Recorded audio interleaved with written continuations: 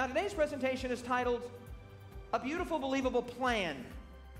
And as soon as you talk about a plan, there is the assumption, intrinsic within the idea of I have a plan, is the idea that there is some situation, some vicissitude, some adversity that needs addressing and overcoming. Right? I have a plan. I'm putting on weight. I have a plan. Right? I'm getting older. I have a plan. I don't have as much money as I wish I had. I have a plan. So when we talk about a beautiful, believable plan, implicit within that is the idea that God is doing something, right? That there's an actionable plan, that God is overcoming some kind of a situation. Now often, and this is what we're going to spend time on today, when we think about the plan, we think about the plan in a very limited sense and in a very subjective sense, our own perspectivism, and we say the plan of salvation. The plan of salvation. I want to address myself to that today. We're going to take a look at the so-called plan of salvation. Not that I have any aversion to that language particularly, but we're going to look at the plan of salvation not from, insofar as it's possible, our own perspective, but from a bigger, broader, and more biblical perspective. And so we're going to address ourselves to these questions. Creation, yes. Conflict, yes. And covenant. But today, especially to conflict. And next week, a little bit more to covenant. Now, the moment that you start talking about God being in conflict, I don't know if you start to feel this way, but it makes me feel a little uneasy, philosophically speaking, and just common sense. It's sort of, we could ask this question, how can there be any real and meaningful conflict between God and His creation? I mean, an actual conflict, are we talking about this? How can God, if He's all-powerful, if He's omnipotent, that's the second one here, if God is all-powerful, if He possesses all the resources of omnipotence, isn't the idea of Him being in conflict with someone incoherent? Right? The idea of conflict assumes that there is a strength, and if I'm going to be in conflict with someone, they are a match for my strength. They are a match. I'm pushing and they're pushing. Right? I'm trying to do something and they're resisting, or they want to do something to me and I'm resisting. But how can we talk about an all-powerful, limitless, omnipotent God being in any kind of meaningful conflict? Now, there are religious systems that have historically affirmed a kind of dualism, a duality, that yin and yang, good and evil, are in an unending state of conflict, and there's sort of this oscillation between good and evil back and forth. And in this view of things, good and evil are eternal, eternally coexistent. And this idea of dualism is that evil is resisting the good and the good is resisting the evil, and that we find ourselves some sort of balance in the middle. The Bible does not present this. The Bible presents a real God, a personable God, a creative God who finds Himself, as strange as this might seem, in conflict with someone. But that someone is a created being. That someone is a creature, which raises the question, how is it coherent? How is it meaningful? How can an all-powerful God be resisted? How can an all-powerful God be in conflict with anything? How can conflict be a major motif of Scripture? Well, in order to do this, in order to sort of understand that, we're going to just have to spend a few minutes unpacking what some have called the master equation. The master equation. And you have it here on the screen, and we're going to spend just a moment on this. I'm going to give you a quick overview of it, then a really lovely C.S. Lewis quote, just to get us heading in the right direction of how it would be possible or conceivable for an omnipotent being to be resisted by a created being. So what you have here on the screen is the love, freedom, risk, growth master equation. I've spoken about it all over the world. I've spoken about it in this very church.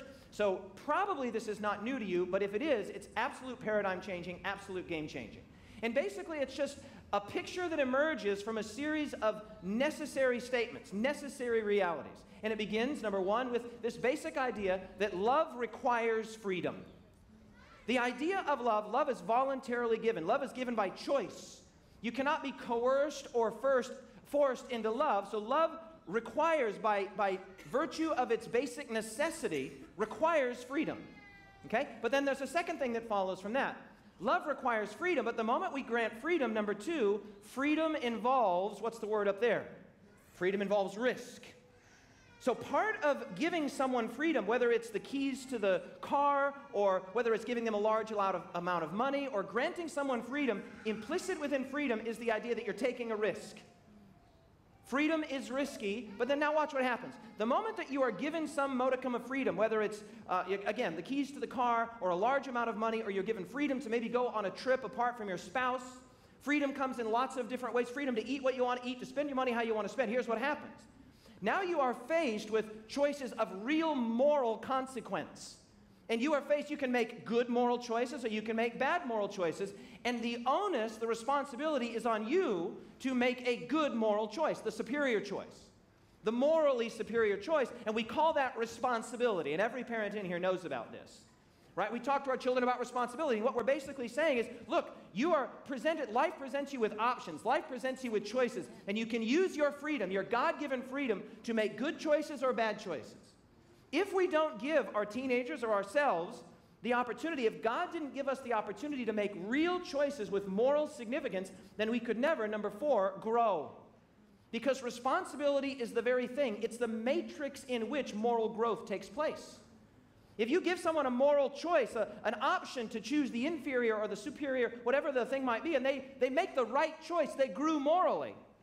Now, if they make the wrong choice, they might not have grown then, but if they later come to learn that they had made the wrong choice, we can grow only as we are given actual freedom to make actual decisions of moral consequence. And so each of these follows one from the other, and that's why it's sometimes called the master equation. Love requires freedom. Freedom involves risk. Risk entails responsibility, and it's that very moral responsibility that enables growth. Now, this idea is well captured in the book Mere Christianity by C.S. Lewis, classic by C.S. Lewis. And I want to give you this quotation. It's a little lengthy, but I want you to bear with the strength of the quotation.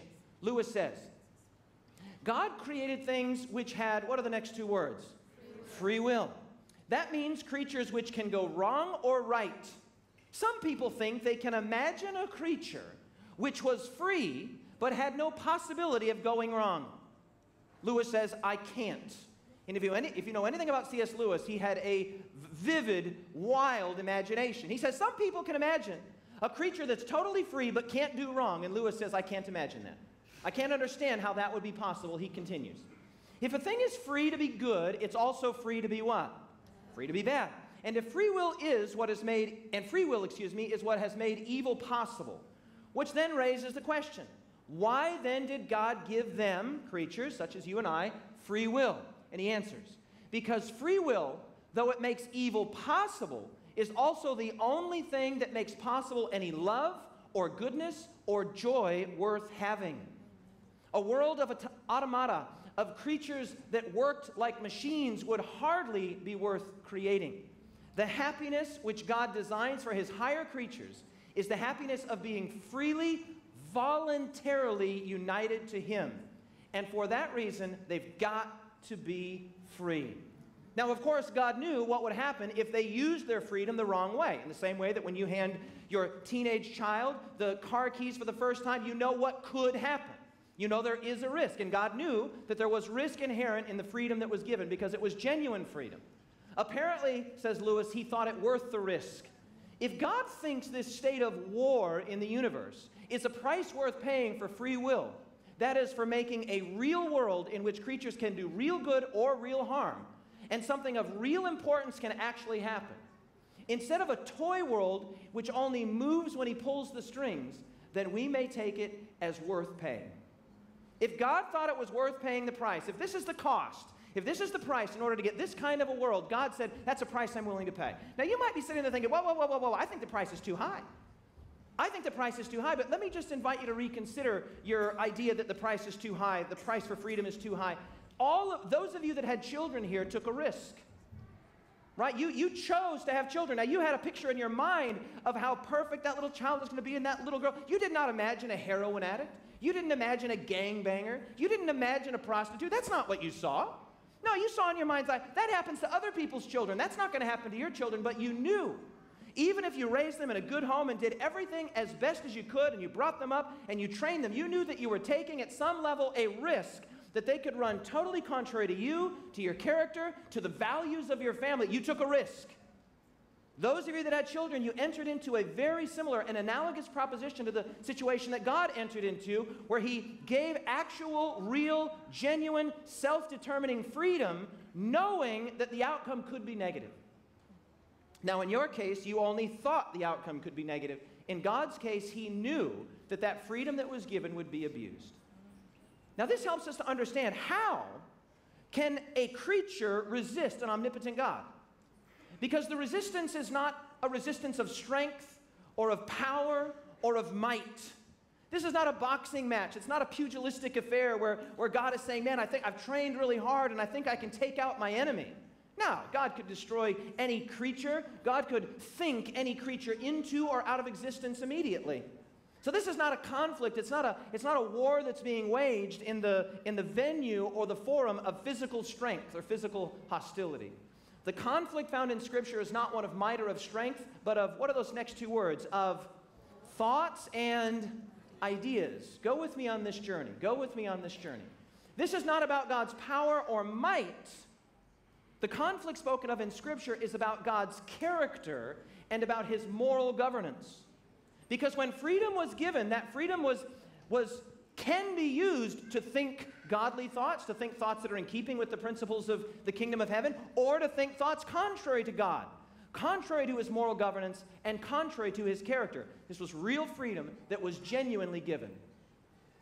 Now, I mentioned at the outset there that we often think about the plan, like the plan of salvation, as primarily revolving and orbiting around us, right? And this is probably one of the dangers of not dangers, that's probably the wrong word. This is one of the factors in much of Christianity, right? The bottom line is basically this: how do I get to heaven? Right? We're like the rich young ruler. We walk up to Jesus, good master, what do I have to do that I can inherit eternal life? And we find out whatever the formula is. You have to say the sinner's prayer, or you have to do X, Y, Z. You have to put your faith in Jesus, whatever the thing is. And we say, okay, I'll do it. And we've done it. And then now we think, okay, that's it. The plan has reached its end. The plan of salvation has been efficacious in my experience. That's it. That's the beginning and the effective end of the story. I'm going to suggest here today that the plan of salvation is actually, what you and I think of as the plan of salvation, is actually just a part of a much larger whole. Your personal salvation, your personal eternal life, the life that you've been gifted both in the here and now and in the hereafter, is actually a part of a larger whole that's playing out on a cosmic scale, on a universal scale. And because of our perspective as creatures, as people who struggle with guilt and shame and unforgiveness and all the things that we wrestle with, we have a tendency to see rather myopically and narrowly that most of what's happening in reality revolves around us, including the very throne of God. Right? This is all about my salvation. It's about me. And there is a sense in which it certainly is about that. But I want to try and draw our minds to a bigger, broader, and more cosmic perspective here today. Right? This is a beautiful, believable plan. What is the plan that God enacted? We are all captives to our own perspective. That is, we see things from where we see them. Everybody. You can, insofar as it's possible, you can try and see something from somebody else's perspective. But even then, you are seeing things through your eyes. You are hearing things through your ears. You are smelling things through your nose and tasting things through your mouth. We are captives to our own perspective. Even our perceived or supposed objectivity is bathed in subjectivity. This has been the major contribution of postmodernism, and postmodernism has gone too far in the history of ideas. There's no question about that, suggesting that there are no absolutes because everything is subjective, everything is relative. What is true is that even our supposed objectivity is bathed in subjectivity. What is not true is that that means that there is no objective truth. Not true. But what we can say for certainty is that there is no such thing as a view from nowhere. Where you are standing, your perspective, whether it's an argument that you had with your spouse, or the way that you're treating your neighbor, or the way that you perceive your finances, or the way that you perceive your situation as a citizen of Australia or America or wherever you live, every perspective that you have, every idea that you have is uniquely, idiosyncratically, and necessarily your own. You are standing there and seeing, and this is where we kind of play tricks on ourselves, we think that we're seeing the world totally objectively. This is why we say things like, how could they believe that? How could they possibly, how could they? When in reality, we see things from our own perspective. And I'm suggesting here, when it comes to the plan, the beautiful, believable plan of God, we tend to see things on a very terrestrial level. I am a sinner. I have failed. I have made mistakes. I have let people down. I have let myself down. I have let my church down. I have done poorly. I wrestle with guilt and shame and lust, and I need rescue. And we tend to sort of make the plan of salvation quite myopic and quite terrestrial. That at the end of the day, it's really just about getting you out of your own head. Now, don't get me wrong, the plan, the beautiful, believable plan, will get you out of your own head. But because it's going to be a byproduct of a much bigger thing that's happening. Something that's happening on a cosmic scale, on a universal scale, that affects what happens in your little world, but does not orbit around what happens in your little world. There is no view from nowhere. One of the centerpieces of Scripture, one of the ideas that you have to get your mind around to understand the story that Scripture is telling and the plan that God is launching, is the idea that God is in some significant sense in conflict and on trial. God is on trial. God is on, what did I say, everybody? God is on trial. C.S. Lewis, who we quoted just a moment ago, wrote a book to this effect titled God in the Dock. God in the dock. The dock is the place where in the British court system you stand when you're being cross-examined, when you're being questioned. God on trial. In one of the earlier presentations in this series, we gave a series of quotations from Habakkuk and the Psalms and Jeremiah, where the writers of Scripture are saying to God, God, have you let go of the steering wheel of the universe? God, have you lost your mind? Are you blind that you cannot see? Are you deaf that you cannot hear? Remember that text from Jeremiah, I think it was chapter 12, where Jeremiah says, God, if I took you to court, you would win, but still, where is your justice? So you have this motif that is absolutely saturated in the Bible, that God is not only in conflict in some cosmic sense, but God is in some significant sense, his moral character and governance is on trial. Not just by agencies, supernatural, demonic agencies, but by human beings who say, God, where is your justice? There are many passages that could be cited, but I give you just a few of the best known here on the screen. I'll give you 8. In Genesis chapter 3, we open the very story of Scripture, the narrative of Scripture opens against a backdrop of accusation and conflict. You'll be familiar with the story of Adam and Eve, of course, and Eve is there standing at the tree, and the serpent asks the question in a suggestive and subtle way, has God really said you shall not eat of every tree? Of course, God had said you can't eat of every tree except one, but the way the question is framed creates a situation in which it looks like God has a vast horizon of limit and only a very small niche of freedom, when in fact God had given a vast horizon of freedom and only a very small window, a single tree, the tree of the knowledge of good and evil. But the way that the question is asked suggests that God is withholding, that God is unreasonable. When the woman protests and says, no, we can eat of other trees, but of that one tree we can't eat because if we eat of that tree we will die, the serpent, the enemy, immediately pushes back and says, you won't die. What we have here is a challenge or an accusation against the Word of God. God has made a statement, I've made a statement. Now we have conflict. Conflict, a conflict of ideas, a conflict of truth. God could have, of course, come right down into the garden if he had so chose, snapped his finger, and there is no more serpent. There is no more resistance. There is no more rebellion. That's not what we're talking about here. A physical melee. No. We have an actual conflict here. God says in the day you eat, you die. The serpent says you don't die. These things stand in opposition to one another, and the question is, how is it to be resolved? The serpent then says, let me tell you why God told you that you would die. God knows that in the day you eat of the tree, you'll be like God's, knowing good and evil. Let me translate that. God is not looking out for your best interest. God is looking out for his own best interest. God is not someone to be a friend of. God is someone to be afraid of. And so right at the heart of Scripture, when we open the Bible, we begin to understand this beautiful, believable plan. We don't even get to past the 3rd chapter before we see that the God of this book, the God of Scripture, is embroiled in conflict, and there's a kind of trial going on.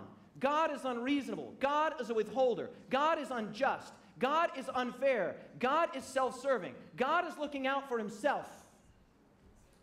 We then go to a passage, Job chapters 1 and 2. In fact, why don't you join me there? If you've got your Bible, go to the book of Job.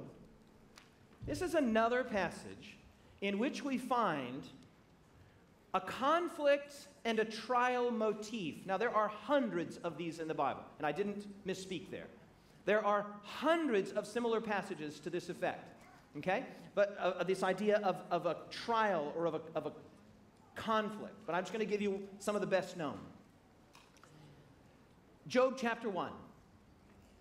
Job chapter 1, beginning in verse 6. Now there was a day when the sons of God, celestial beings of some description, came to present themselves before the Lord.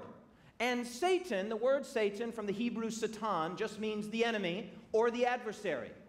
The Satan, it's not a proper name like David is a proper name, or Mark is a proper name, or Elizabeth is a proper name. The Satan, the enemy, the withstander came and said, and God says to him, "From where do you come?"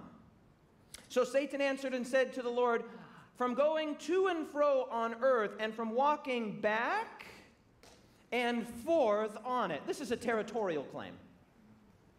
When the question is put, "What are you doing here? You did not receive an invitation," he effectively says, no, I do belong here. I belong here. I've come from earth where I've been walking to and fro. This is a dog-like territorial claim, right? You put a mean dog on a chain and you chain him to a tree, and that circumference of that circle, that's his. God says, what are you doing here? Who do you represent? I come from earth, walking back and forth on it. God protests his territorial claim. God resists the territorial claim. Now, I got to point this out. God is having a conversation. He's having a conflict with a being, again, that he could snap his fingers and immediately would be gone. He could think this being out of existence. He could snap this being out of existence. He could kick the dirt and this being goes out of existence, which raises the question, why is God having a conversation, an actual legal conflict with one of his creatures? And the answer was actually found there in verse 6, when the sons of God came to present themselves. In other words, there are others looking on.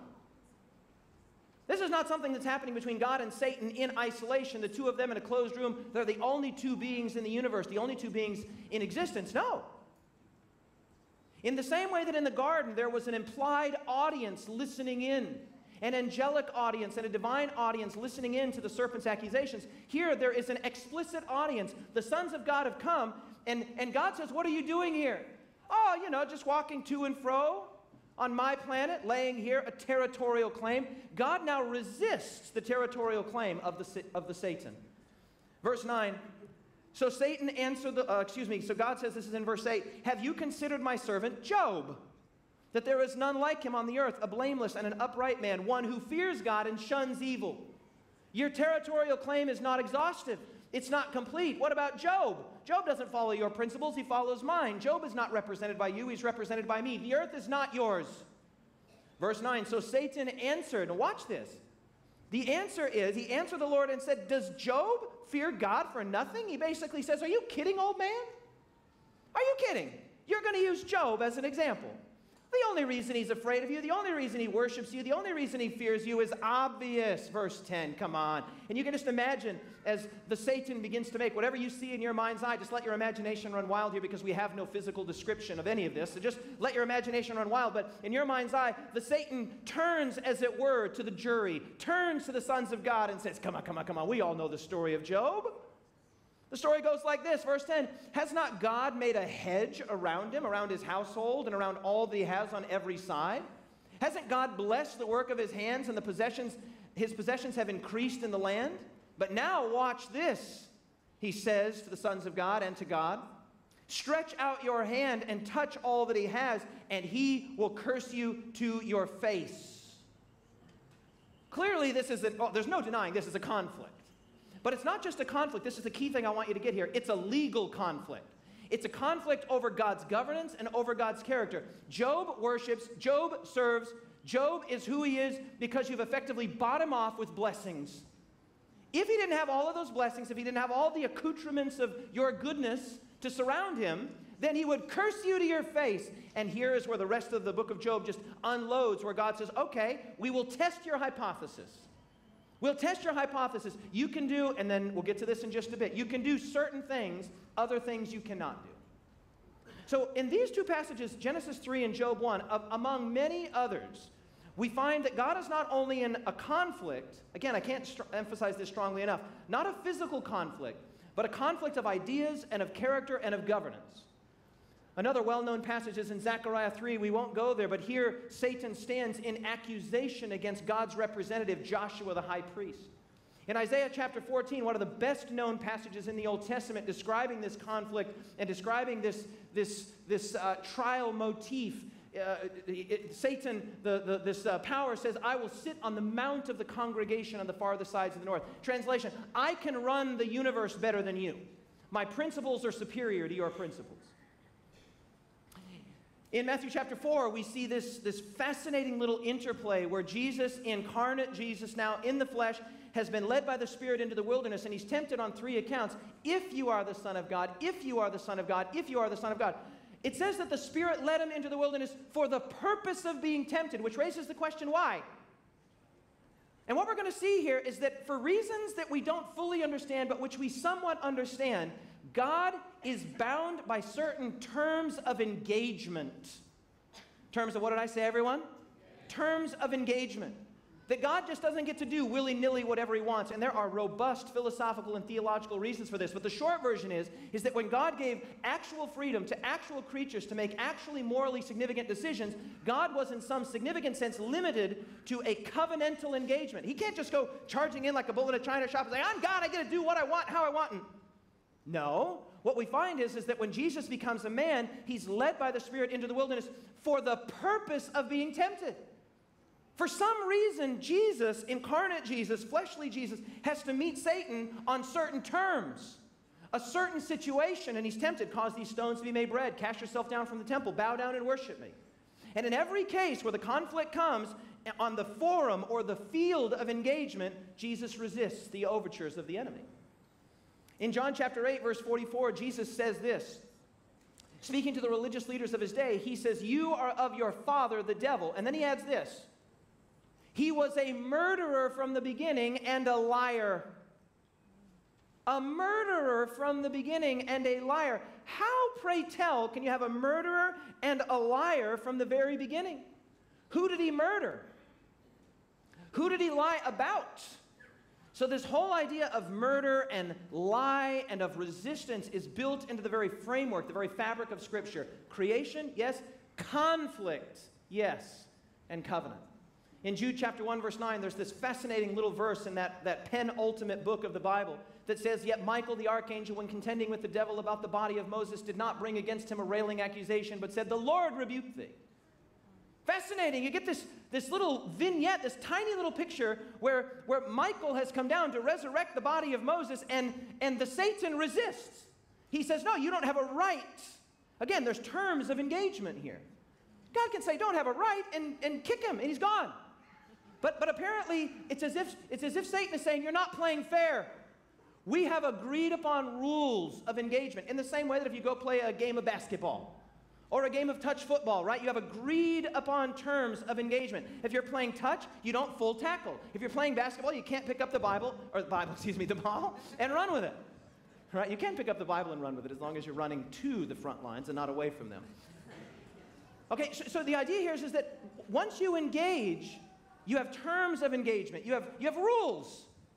And in all of these cases, we see that there's like some sort of a forum, some sort of a situation in which God cannot just do what he wants, how he wants, when he wants, to who he wants. He has to engage in a way that is regarded as fair and equitable and in keeping with legality.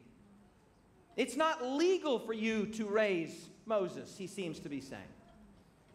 And then in Revelation chapter 12, the accuser is cast down. I've got that verse here, Revelation chapter 12, verses 9 and 10. So the great dragon was cast out. And so John wants you to have no mistake about who we're describing here. The serpent of old. That's Genesis 3. That's the serpent in the tree talking to Eve. The serpent of old, called the devil and Satan, who deceives the whole world. He was cast to the earth, and his angels were cast out with him. Then I heard a loud voice in heaven saying, the accuser, the what? The accuser of our brethren, who accused them before our God day and night, has been cast down. 3 times it says, he's been cast down, he's been cast down, he's been cast down. But what I want you to notice is what he's called. Satan, even when he's introduced to us, this enemy is introduced to us back in the book of Genesis, it says, now the serpent was more subtle. The serpent was more clever. The serpent was more cunning. The power of the enemy is not in the strength of his nature, it's in the deceitfulness, the nuance, and the subtlety of his words. Jesus said he's a liar. He's a liar from the beginning. He's telling lies. He told the woman lies. You're not going to really die. God is looking out for himself. And did God really say you can't eat of every tree? He told lies there in Job chapter 1 where they were standing before the sons of God, and he said, if you do such and such, then he will curse you to your face. It's always subtle. There's nuance. There's innuendo. And here, as we get down to the very end, we've gone basically through the whole of Scripture there, at least in some of the mountaintops. We get down to Revelation chapter 12, and the good news is announced. The accuser is cast down. He's cast down. He's cast down. Which raises a question, how? I mean, God could have, again, cast him down, and I can't make this point strongly enough. God could have just cast him down as easily as you and I take a drink of water, as easily as you and I take a step, as easily as you and I take a breath. So why this big to-do? Why this big announcement? Why this big praise session? He's cast down, he's cast down, he's cast down. If this is something that is easily resolved, because this, okay, here's a simple illustration just came to me right now. This conflict is not being sorted out in a boxing ring. It's being sorted out in a court of law. Think of it this way. Slanderous allegations, such as God is looking out for himself and Job would curse you if you didn't buy him off with blessings. Slanderous allegations cannot be effectively answered by a display of power or might. Does that make sense? Can you imagine somebody saying, he's a bad human being.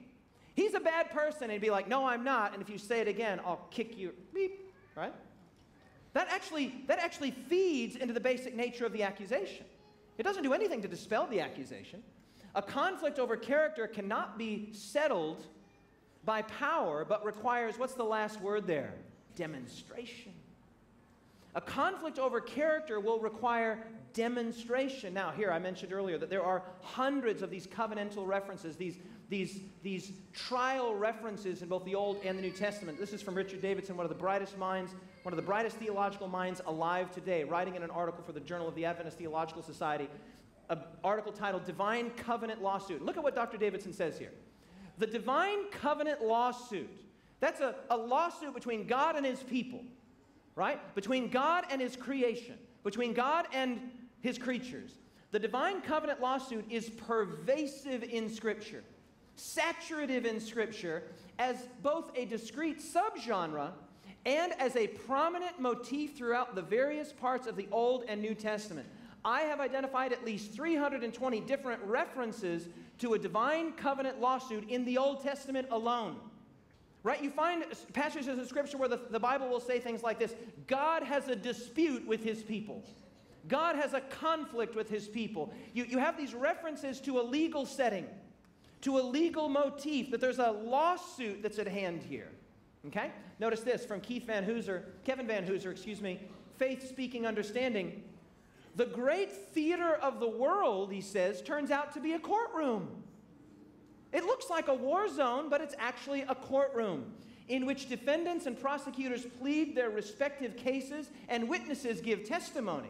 We're going to return to that witness idea in just a second. But this idea of a courtroom, this idea of a theater, brings about 1 Corinthians chapter 4, verse 9, where the Apostle Paul, almost as an aside, just a little statement that he mentions almost offhandedly says, "For I think that God has displayed us, the apostles, last, as men condemned to death, for we have been made a spectacle." And the Greek word there I've put in brackets for you to see. The Greek word there is a theatron. We have been made a spectacle, a theatron to the world. Now look at what he says.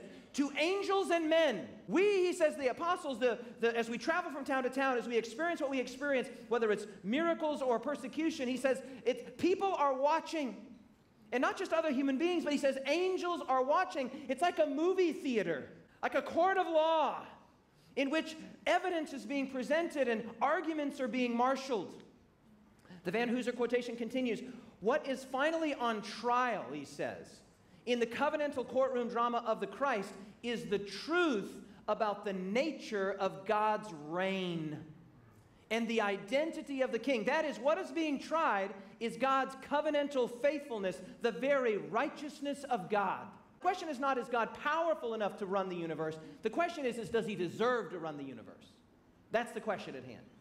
Does he deserve to? And in the context of this legal setting, there are arguments being marshaled both for and against God's governance. God's enemy, Satan, has been given a set time and place to demonstrate his opposition to God. And this is a key idea that you need to get in your mind. In every case where we see this again and again in Scripture, where Satan is given room to work, where the enemy is given room to work, it's always within well-defined parameters. Set times, set places, right? Even God said in that situation with Job, you can do this, but not this.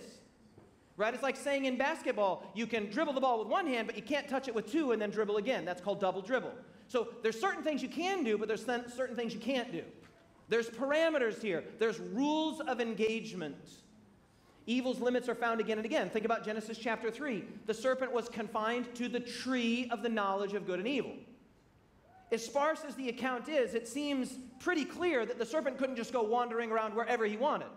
He could meet with them at a place, at a certain place. And even though the text doesn't say it, I think implied in the narrative is only for a certain time. He wasn't going to be able to indefinitely bother them. There was a test. There was a probationary period. Job chapter 1 to 2, as we've just mentioned here, there were specific limitations on the temptation, specific limitations. One of the best-known passages in the book of Daniel that describes the marauding power of this little horn, this antichrist power, it says it blasphemes and it persecutes, but then it's very clear, only for 1,260 days. Yes, it can wage its war, and yes, it can speak its blasphemous words, but within a set time and space. Here and not here. So God gives limits. In Matthew chapter 13, you might remember this story. This is one of the great stories where Jesus said that the kingdom of heaven is like a man who sowed good seed in his field. And then as the seeds began to come up, the laborers noticed that there were not only wheat, but there were weeds or tares among the wheat. And so they went to the landowner and they said, hey, do you want us to go gather up the bad stuff? And Jesus said, no, let both grow together, not indefinitely, not interminably, let them grow together until the harvest. There is a set parameter, a set situation, a set time, a set scope in which evil can have reign. And then Revelation chapter 12, we mentioned this just a moment ago, the accuser is cast down. And when he's cast down, it says he's cast to earth where he is given a short time. It says that he's fiercely angry because he knows he has just a short time. And so we always see in God's interface with evil, this is the thing we've got to be careful of. God is never at the mercy of evil where it's like, oh no, evil has me in a stranglehold now. Maybe I won't prevail. Maybe I won't win. No, what God is doing is he's dealing with evil on evil's terms. At every space, quarantining it in legally appropriate ways. Right? Now again, you and I, we're like the little ant that's crawling through the grass, right? We're totally unaware of the sun and the solar system and the great discoveries of the Hubble telescope. We don't know any of that. What we know is I've got to crawl through this grass. We see things from this perspective. What I'm suggesting to you here is this court motif, this cosmic motif, is the thing that results in your salvation. But the big point is not primarily to save you. That is a glorious point, and I'm quite thrilled about it, to be honest. I'm really looking forward to all of this. But there's something else that's happening. And the other thing that's happening is that God's rule, God's character, God's moral governance is being vindicated. And your personal salvation, your personal victory over guilt and shame and sin is a byproduct of the bigger thing that's happening on the cosmic scale. Let me continue to walk you through this. John C. Peckham, in a book, a forthcoming book, it's not released until September, but I was lucky enough, blessed enough to reach out to John and have him send me an advance copy. And I tell you, the book, I just can't stop reading it. The book is titled Theodicy of Love. And I was just reading back through it again this morning. 6 chapters, 80,000 words, absolutely phenomenal. And in the book, Peckham says, in fact, I told him this morning, I said, John, I'm quoting you in the sermon. Is it okay if I quote you from a book that doesn't come out until September? He said, have at it. Just tell him the book is coming out and where to get it. You can get it from Amazon. At the level of sheer power, no one could oppose an omnipotent being. Say amen if that makes sense. Yeah, sheer power, you can't resist an omnipotent being. As such, says Peckham, any conflict between the omnipotent God and others could not be one of sheer power, but of, and I've underlined this for you here, of a different kind. Not a boxing ring, but a courtroom. What then is the nature of the conflict, Peckham asks? Scripture depicts the conflict as a dispute over God's moral character and government. Cosmic allegations have been raised before the heavenly council, not just in Job, but again, remember Davidson, there are 300 covenant lawsuit motifs in the Old Testament alone. There's many in the New Testament as well. Cosmic allegations have been raised before the heavenly council, claiming that God is not wholly good, loving, or just. This is then largely an epistemic conflict, or a belief conflict, a knowledge conflict, which cannot be won by the mere exercise of power, but is met by an extended demonstration of character in a cosmic courtroom drama. What kind of a drama? A courtroom. So within these limits, whether it's stuck to a tree, or specific limits in Job, or a 1260-day period, or only until the harvest, or only to the earth, and there are other passages that could be marshaled, the response of God in every one of these instances is Jesus' response in Matthew chapter 13. When the laborers came and saw the wheat and the tares, they went back to the landowner and said, "Didn't you sow good seed in your field?" And the response was unequivocal from the landowner, "An enemy has done this." Where did the tares come from? Where did the weeds come from? An enemy has done this. Let me translate that for you. That means that Jesus, the landowner in the parable, symbol of Jesus, took zero responsibility for the appearance of the weeds. He didn't say, "Well, you know, I stuck in a few bad with the good and I didn't think you guys would notice." No, he was emphatic. An enemy has done this. So what we're dealing with here is God fit to rule? Should he be allowed to rule? Does he deserve to rule? Again, it's not a question of strength. We've established that again and again. Richard Bauckham, in his book, The Theology of Revelation, the book of Revelation, says, "The world is a kind of courtroom." You see this again and again. In which the issue of who is the true God is being decided. In this judicial contest, Jesus and his followers bear witness to the truth. What do? We bear witness. Now that's why we talk about Christians witnessing. That's what the term, when we say, "I witness for Jesus," it's not just telling somebody that they can accept Jesus as their personal Savior. To be a witness, imagine yourself in a courtroom testifying. That's why we say Christians should testify. Testify, brother, because you are in a courtroom and you are saying, "I have tested God's rule. I have tested God's reign. I have tested God's sovereignty in my life, in my house, in my sexuality, in my checkbook. I have tested God's governance, and he's good." You are testifying. You are a witness in a trial. Many of us have used these terms, testify and witness, and weren't even really quite sure what we were saying. No, you're a witness. You have something to say. If God has been good to you, if he's come through for you, if he's delivered you in a tight spot, if he's answered a prayer, if you have found in him a peace that passes understanding and a security that could not come from the ways of this world, then you can testify and say, "I can say God is good." You can testify. You become now not just an observer, you become a participant, and even the very stakes of the drama. Now, what's one of the cool things? This just came to me this week. Revelation, you get down to the last book of the Bible, you go through all of this courtroom drama, hundreds of instances of covenant lawsuit and God in conflict and God on trial, and you get down to the book of Revelation, the last book.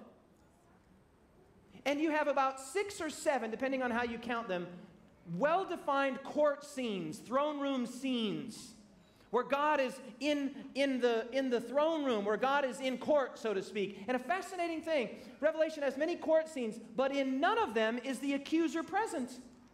He was present in Job. He was present in Genesis 3. He was present in Zechariah. There are places where he does show up in the courtroom to make an accusation, to make an objection, but when you get to Revelation, the accuser's not there anymore. Why would that be? Well, it's a simple matter of chronology. The book of Revelation was written after Jesus died on the cross and rose from the grave. Jesus died and rose from the grave at the end, about AD 31. The book of Revelation is written at about AD 95, AD 96. And so the reason that you don't see, when John saw in vision the heavenly courtroom, that battle had been won. That battle had been won, so he doesn't show up. Revelation chapter 12, verse 9. The accuser of our brethren who accused them before our God day and night has been cast down. I looked, this is great, one of the, in my view, the quintessential courtroom scene, the quintessential throne room scene, pardon me, in Revelation chapter 5, verse 6. I looked, and behold, in the midst of the throne and of the 4 living creatures and in the midst of the elders stood a lamb as if it had been slain. So John sees there the very throne room of God, and when he sees the throne, he sees in symbolic imagery. I don't know how this works exactly in prophetic vision. We can ask John when we get there. But John says he saw on the throne a lamb, and not just any lamb, a slain lamb. Now, don't miss this. This is key. Richard Bauckham, in his book, The Theology of Revelation, says, watch this point and watch it carefully. When the slain lamb, the slaughtered lamb, is seen in the midst of the divine throne in heaven, that's the verse we just read a moment ago, the meaning is that, and I've underlined this for you, do not miss this. Bauckham says what that means then is that Christ's sacrificial death belongs to the way God rules the world. On the throne is vulnerability. On the throne is apparent weakness. On the throne is a God who reigns not by the strength of his nature, but by the humility and the condescension and the goodness of his character. Bauckham says the only thing that can mean is that that's how God rules. God rules from a position of humility. He rules from a position of weakness. He rules from a position of woundedness. Sigve Tonstad, in his amazing commentary on the book of Revelation, Saving God's Reputation, says, in Revelation, God's leading adversary, the enemy, the Satan, is called the great dragon, the ancient serpent, the devil and Satan. He's said to be the deceiver of the whole world. He's said to be the what of the whole world? Now watch what Tonstad does with this. The deceiver. This disclosure, what disclosure, Dr. Tonstad? Well, the fact that he's a deceiver. This disclosure that his primary MO, his primary effective strategy is that he's deceiving. He's nuanced. He's subtle. He's clever. There's a legal courtroom drama. This disclosure explains why the antagonist and the conflict cannot be brought to heel by what? Force. The deceiver must be unmasked. And the task of doing that, says Tonstad, in the book of Revelation has been accomplished by who? Who accomplished it? Jesus, in the form of a slain lamb. I love this idea. The enemy cannot be merely physically or militarily defeated. He would have to be exposed. His arguments would have to be shown to be faulty. His claims would have to be shown to be without evidence and without basis. Now, what you and I, this is my point here, what you and I perceive as the plan of salvation, which, by the way, I'm not suggesting that's not true. It is true. Part of the plan, a big part of the plan, was to save you and I. I'm not suggesting that, I'm not diminishing that in any way. I'm simply saying that that's the perspective of the ant crawling through the grass. There's another thing that's happening up here. What you and I perceive and receive as salvation is but a revelation and demonstration of who God actually is. When God reigns as he reigns and he rules as he rules and he is who he is, people like you get saved because God is just the kind of God that would rather hang on a cross at your expense than do away with you in some other way because it was convenient. Now, friends, what we're dealing with here is a revelation of God's character, a demonstration of who he is. This was the very point that Van Hooser made. I give this quotation again. Just look at the last line. What is being tried is the covenant faithfulness of God, the righteousness of God. The Apostle Paul, speaking of the righteousness of God, says, I'm not ashamed of the gospel of Christ. It is the power of God to salvation for everyone who believes. Because in the gospel, follow this, in the gospel, in the life, death, resurrection of Jesus, in the gospel, the righteousness of God is what? What's the word? Is revealed. Now, this is an illustration I've used before, and you might have seen me do it, but I'm going to do it for you here again. If I hide my right hand behind this book, you cannot see it. Right? If I put my hand behind this book, you cannot see it. Right? Can you see my right hand? You can. Okay? So now watch this. Can you see it now? You want to see that again?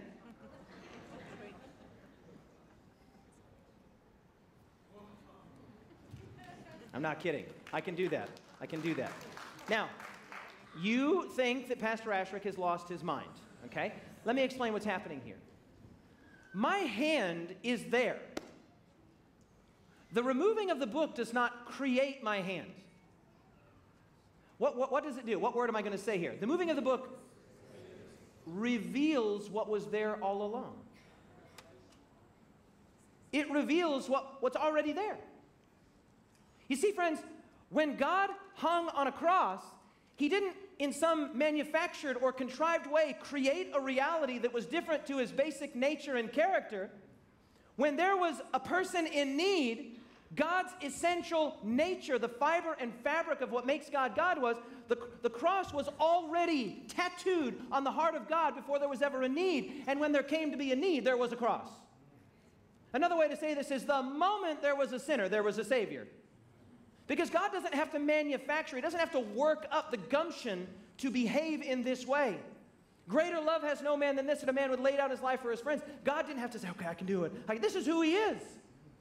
This is who He is. And so what's on trial is not just God's actions, but who is God? What kind of a being is He? We put this up on the screen a few days ago. Epicurus, the Greek philosopher of the 3rd century, he said, is God willing to prevent evil but not able?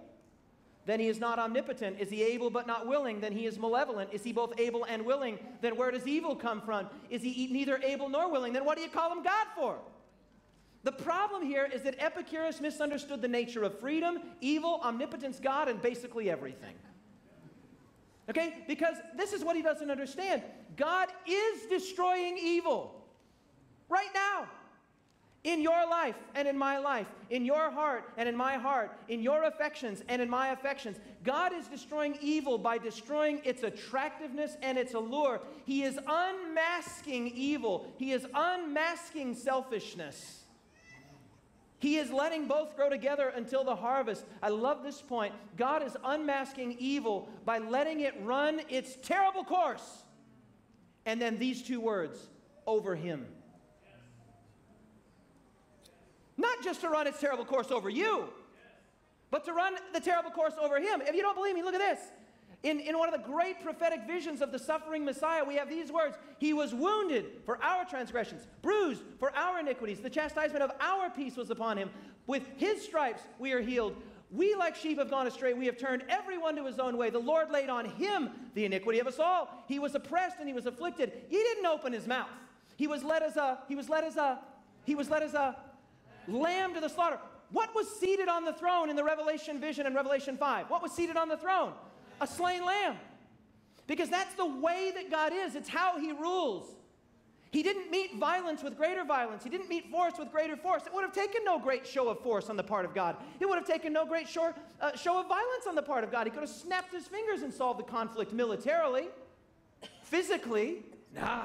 He was led as a lamb to the slaughter. As a sheep before his shearers is silent, He did not open His mouth. He poured out His soul, His very essence, His very being. This is when Jesus cried out, Eli, Eli, lama sabachthani.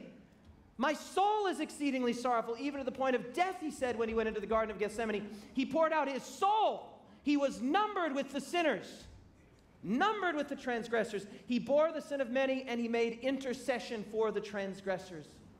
You see, friends, this is amazing. God has won the most important victory in the most unlikely way.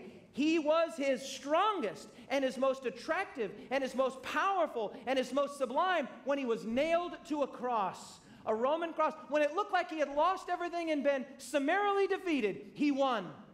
And this is the point that Paul makes in Colossians 2:15. He disarmed the powers and authorities. He made a public spectacle of them, triumphing over them by the cross. Friends, in the ancient world, if you got nailed to a cross, you didn't win anything except the unlucky lottery. You won nothing. You're naked and bruised and nailed to a piece of wood. You've lost everything. You've lost your dignity. You've lost your life. You've lost your health. You're in great pain. You've won nothing. And yet the theme of Scripture is this idea that God has immersed Himself in a drama where He says, I won't meet force with force, might with might, power with power. Violence with violence. I will become subject to force. I will become subject to violence. I will become subject to power. I will show you there is a power greater than violence. There's a power greater than force. It's called humility, it's called service, and it's called self-sacrificial love. And God, as it were, in the courtroom says, this is who I am. Do you want me as king or not? And friends, those that stand on the sea of glass and that live with God in eternity will say, behold, this is our King and our God, the Lamb slain from the foundation of the world. He is worthy to receive worship, not because He's so darn strong, but because He's so totally beautiful. You see, friends, the beautiful, believable plan is that God said, I'll show them who I am. I'll reveal who I am. And they can then decide, and Jesus said it this way, when I am lifted up from the earth, I will draw, not drive, I will draw all peoples to myself. Today, friends, God is drawing you to himself. Not by the strength of his nature. Yes, he is God, and yes, he is sovereign, and yes, he deserves to be worshipped, and he is powerful in all of that. But God wants to be loved. He wants to be worshipped. He wants to be appreciated. God longs for an actual, genuine relationship of trust and of intimacy and of friendship from you. He doesn't just want you to be afraid of being lost, being afraid of not making it, being afraid of what will happen to you if you don't toe the line. That's not God. God says, this is who I am. I am a lamb slain, seated on the throne. Who wants me as king? Pilate said to him, you are a king. And Jesus said, you tell the truth. You tell the truth. It is for this purpose that I came into the world. But let me tell you this, Pilate. My servants won't fight. My servants aren't going to fight. Because my kingdom is a different kind of kingdom.